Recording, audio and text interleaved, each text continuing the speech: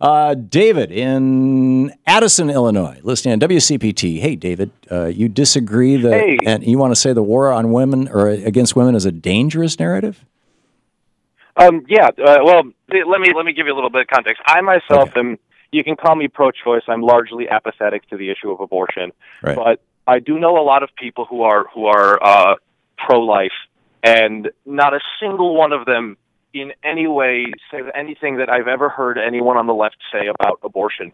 What most people that I know who are religious conservatives, their concern with abortion is it's an issue of a life.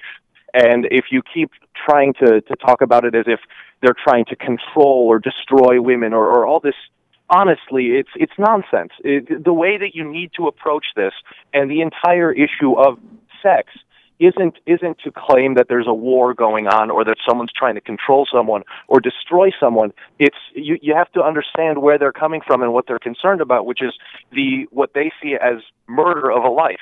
I understand that. And I've never asserted anything other than that. But in addition to that, you have a lot of men inside the Republican Party who are, openly dismissive of women's concerns, openly dismissive of women's health concerns.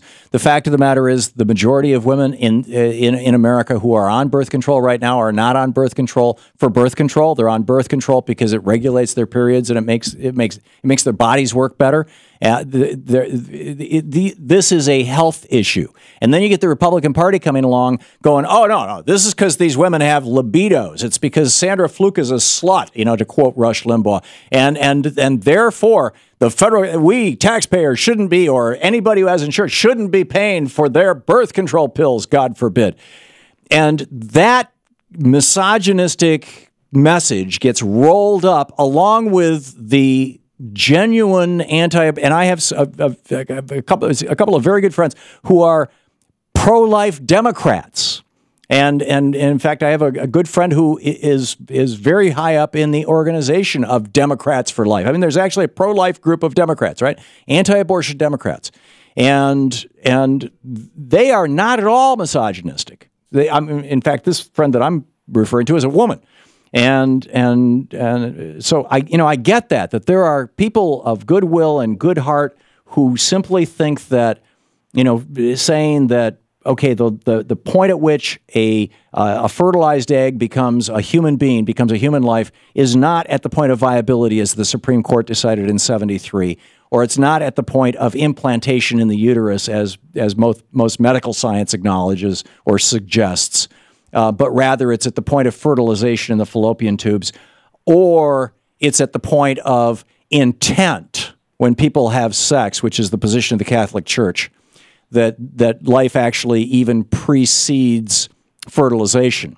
And I get that. There are people who want to have, and I think that Ruth Bader Ginsburg was right. I talked about this last Friday. This is what I've been saying all along. The Supreme Court never should have decided Roe v. Wade. This is outside their, it's not part of their job. It's not their job description. It's not in the Constitution that the Supreme Court gets to write law and policy.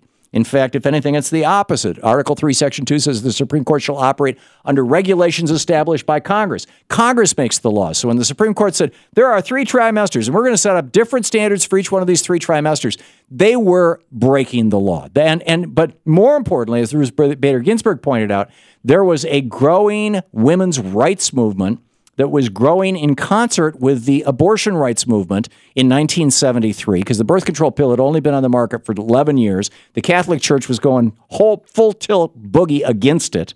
And these two movements were producing a really healthy national conversation about, yes, we all agree there needs to be some regulation on abortion.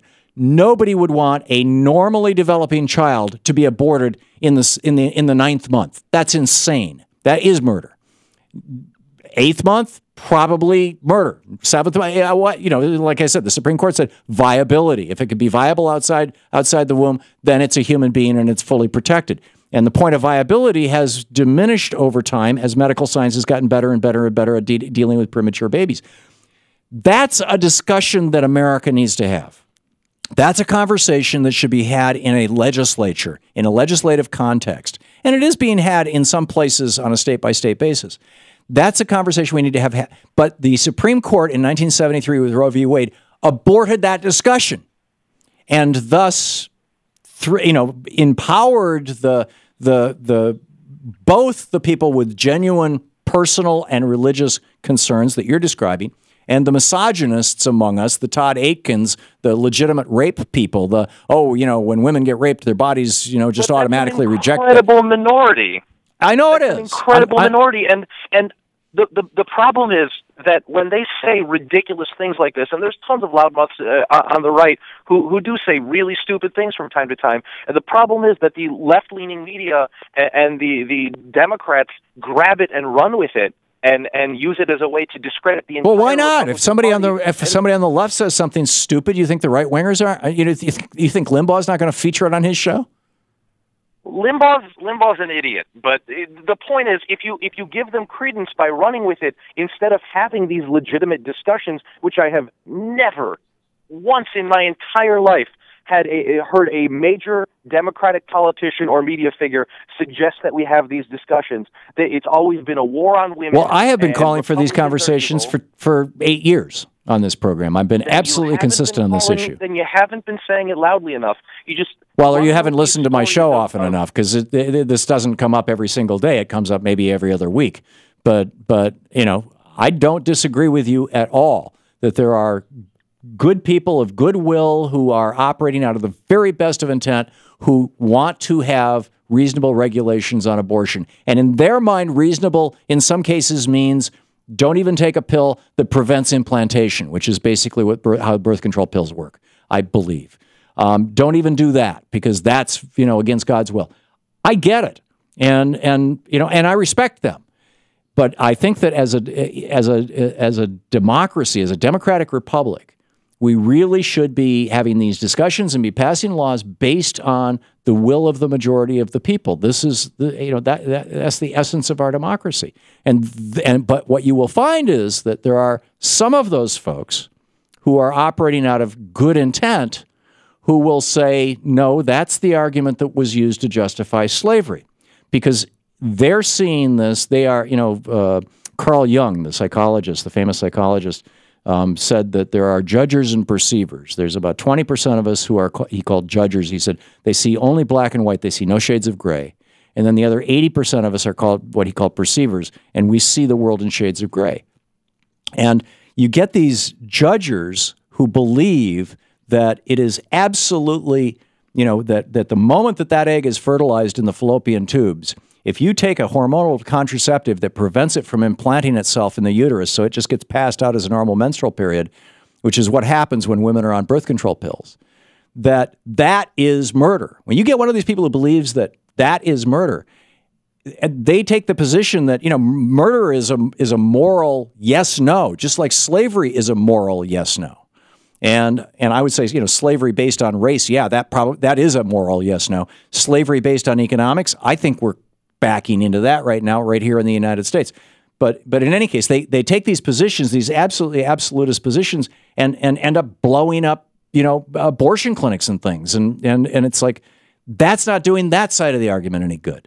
I'm ranting here, but David, are we? When you first called and you sounded quite upset about this all. Are we saying the same thing?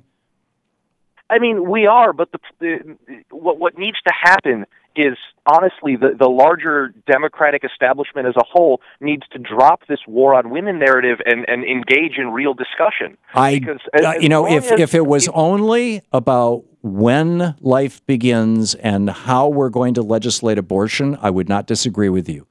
But you have the Republican Party, for example, Bill Clinton signed the Family and Medical Leave Act, right, which arguably mostly benefits women. The Republicans tried to filibuster it. The Republicans would not even consider the Pregnant Workers Fairness Act, which prevents employers from using pregnancy or the possibility of pregnancy to discriminate against women by giving them lower wage rates or different kinds of contracts from other workers. The Republicans, no. these forced ultrasound bills. This is nothing but humiliation and punishment. This is a war on women. This is not about when life begins. Your turn. Look, I'll give you the ultrasound thing. I think is absolutely ridiculous. It's state-sanctioned rape. I wouldn't go that far, but the problem is shoving an ultrasound wand into a woman's vagina by force of law is not state-sanctioned rape. She has to consent. I mean, she has to consent to a procedure, doesn't she? But no, I don't want to. This is, in Virginia, Cuccinelli and McDonald, they passed a law that said no. If you want to get an abortion, you got to get raped first. I think there's something. A good way to say it, but if you approach someone on the right and you and I might not view it that way because we're men. But what if anytime you wanted to buy Viagra, you had to have a rectal exam first? They had to test check out your prostate. Wouldn't you start thinking twice about? I mean, it's like, whoa. You're listening to the Thom Hartmann Program. Visit ThomHartmann.com for audio and video archives. So thus begins the war on men, right? I can see it now. The new legislation. Forced transrectal ultrasounds before you get Viagra. Take that, Rush Limbaugh.